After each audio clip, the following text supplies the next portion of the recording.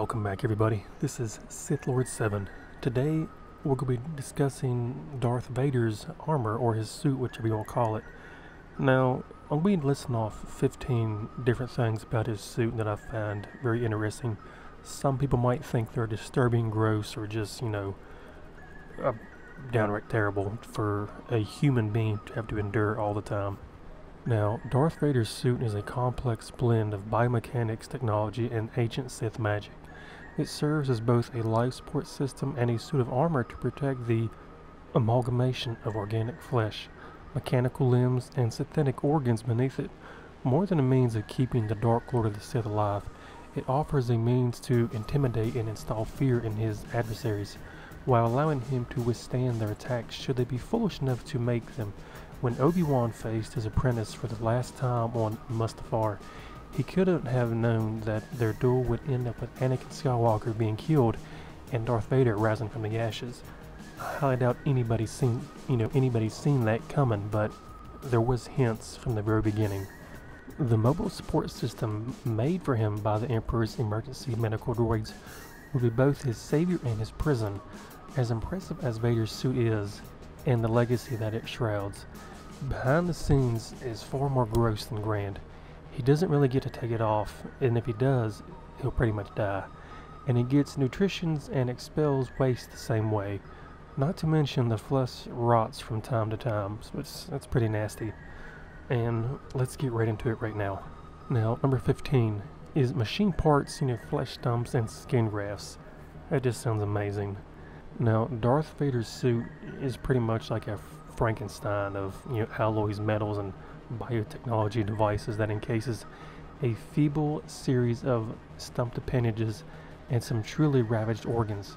After the fight between Anakin Skywalker and his former master Obi-Wan left Vader, devoid of 2 legs and an arm, the suit had to function as both a life support system and a prosthetic, limbs basically. Many of his bones were replaced with Durasteel mechanical prosthetics created to attach to the flesh stumps, and skin grafts but on the ends of his appendages to literally, flesh them out as his gauntlets and boots. His lungs were charred, his retina so scarred, and his face was so deformed he would forever need a mask to breathe and speak properly. Implanted in his chest is an enunciator linked to a processor that allows damaged vocal cords to produce speech. Number 14. He ingests his nutrients and expels them the exact same way. So, oh boy, that sounds for a magnificent morning. Now, while tiny needles were continuously piercing his flesh to collect diagnostic data and play out the, sadistic fantasies of Emperor Palpatine, they were also being used to nourish him.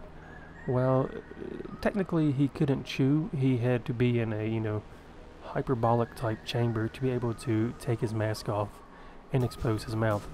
So it was easier to just have vitamins pumped into him. Now, relying on a diet that contains, very little of it to any solid foods meant that all waste products could be just as easily pumped out of him through an intricate series of pouches, tubes, and catheters. The complex ingestion and waste management system was never discussed by anyone, and he preferred to have the general public wonder if he sustained himself with the power of the Force. Now, number 13. He would die within minutes, without it at all. Since his suit acts as both a life support system and a, prosthetic housing device, he would die without its functioning.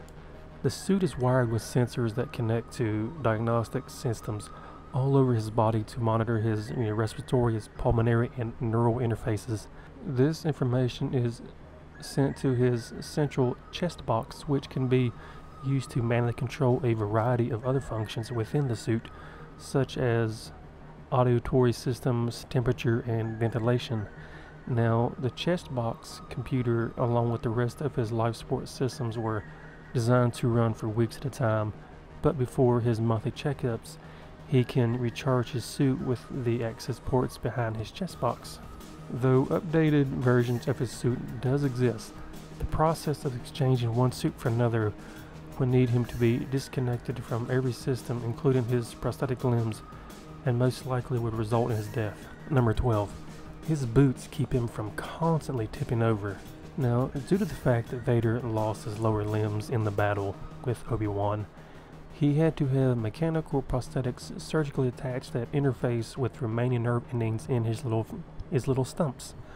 Now, these mechanical legs have servo motors in them that respond to conscious thoughts, modeled after the human form, and are fully articulated. The pistons in them use hydraulic fluid to function, which needs to be replenished when they are, have been pretty much worn out over the course of a few months. Now, though Durasteel alloy shanks were added to his prosthetic legs to keep them from buckling under the weight of his armor, it's his magnetized boots that keep his feet firmly on the ground and from tipping over. They're the reason he doesn't blow out the window along with Luke Skywalker during their duel in Cloud City. Number 11. It prevents his eyes from exploding in space. Now, what this means is the pressurized seal on Vader's helmet has the integrity of a Class C spacesuit, and his boot soles have ferromagnetic cores to generate a magnetic field similar to a zero-G spacesuit, which lets him cling to a starship hull. Meanwhile, he has emergency independent oxygen systems he can initiate at any time. All of this allowed him to survive the vacuum of space before he boarded the Tantive spaceship at the start of A New Hope. Now, number 10, it's protected by mystical Sith spells. Now, when I read this, when I'd done some, research on this one, it was pretty interesting, I guess. But when the Sith ranks were full of imposing warriors clad in powerful Sith armor, Jedi found their match in pure evil. Like the ancient Sith warriors of long ago, Vader's suit is patterned along their intimidating visage. Made of a combination of alloys, including, Durasteel and obsidian, its surface are imbued with the alchemy of the dark side, a method used by Sith priests to enchant Sith weaponry and make it, virtually indestructible. And number 9, he does not really change his suit at all. Due, to the sensitivity of the internal structure elements of the suit, as well as the delicate sensor arrays and mechanical components, he can never change his suit or he would risk death, like stated before. Therefore, due to the life-threatening nature of such an endeavor, he has to constantly update his suit instead of changing it. This means monthly, checkups for the more delicate technology aspects like, system diagnostics. Now, some of the things, he can change, like, I had, looked it up and stuff like that. It had, like, his shoulder pads and this, simple things like that. Now, number 8, it has to be constantly cleaned.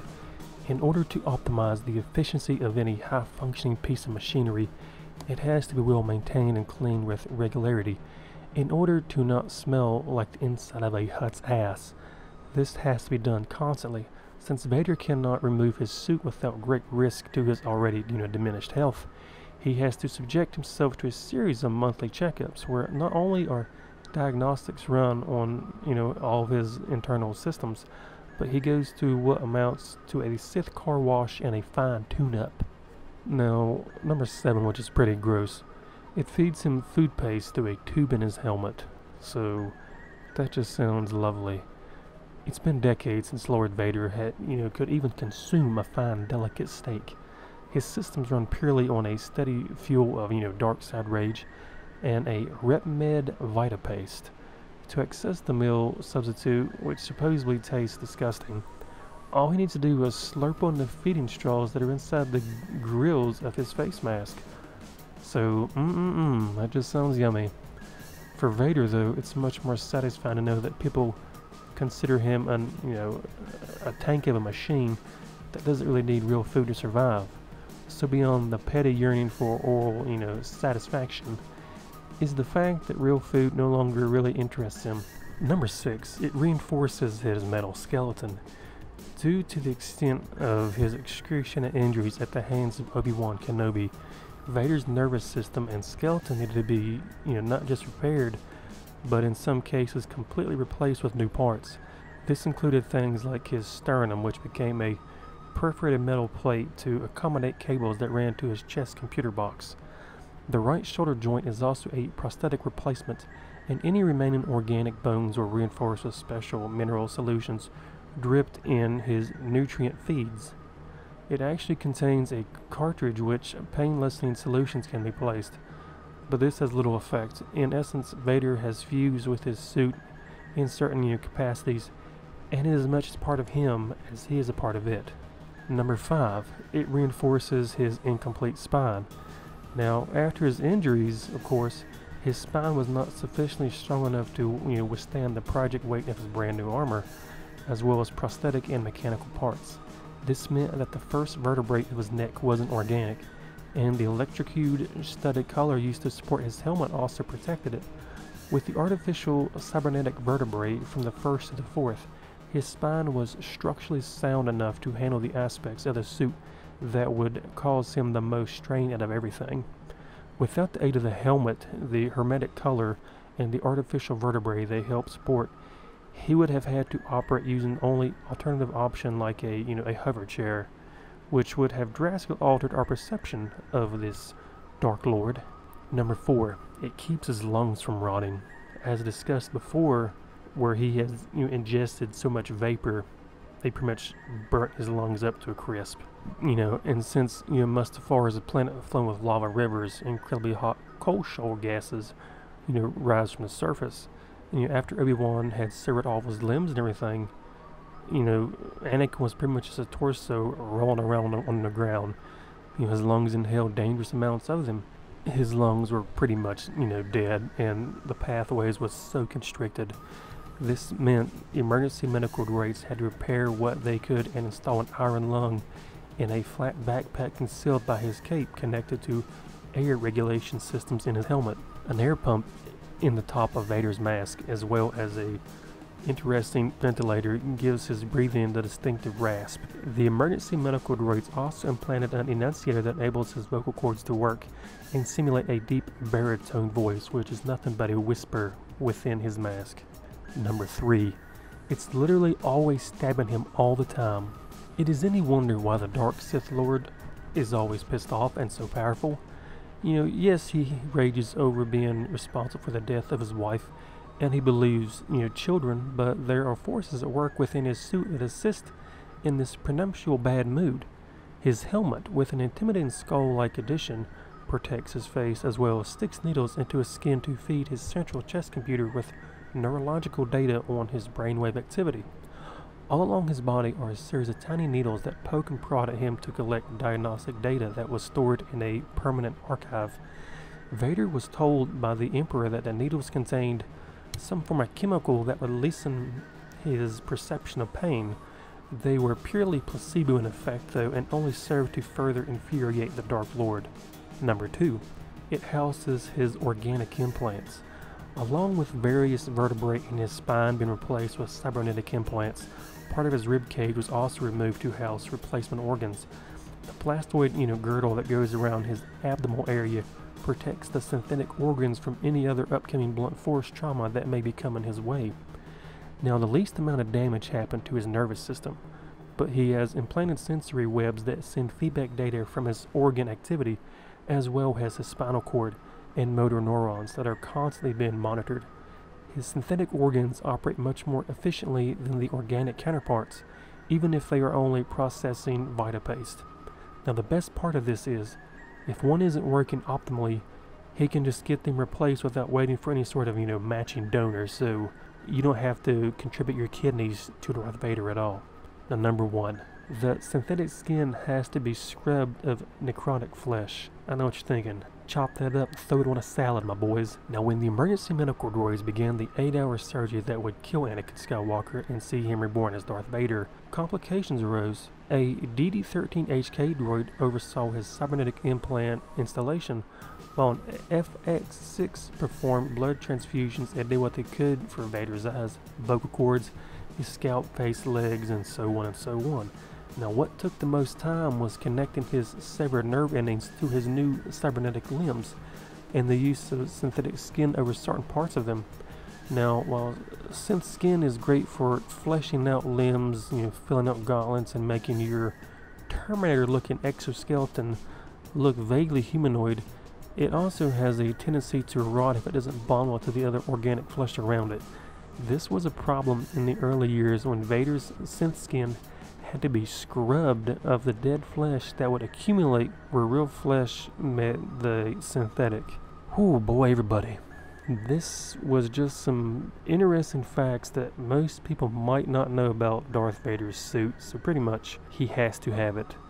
As if, when you've seen at the end of the Star Wars, Revenge of the Sith, the one from back in the day, once Vader took off his helmet, it kind of was a matter of time. But then people might speculate it's because he was all of his, basically all of his mechanical parts had gotten kind of fried from the Force lightning. So I'd say it was a mix between taking his helmet off and the Force lightning that done him in. I mean, he needed this suit to live, and I'd say he was always just so angry because he had to wear the suit, and just the complications and everything like that probably got to him. But all in all, man, Darth Vader's pretty iconic. If you don't know who he is, you've been living under a rock your whole life. But my friends, my name is Sith Lord 7. This was just 15, interesting things about Darth Vader's suit that you might not know. If you enjoyed the video, drop it a like, it means a lot. Thank you, and I will see you later.